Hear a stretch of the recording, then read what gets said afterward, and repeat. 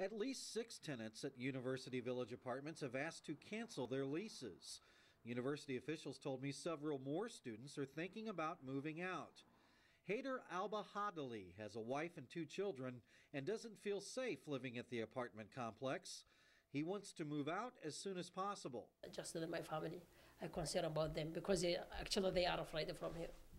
So they need to transfer to another apartment. About 100 people lived at the complex before the walkway collapse that killed Columbia Fireman Bruce Britt. Most of the residents are international students, with University Village being their first home in the United States.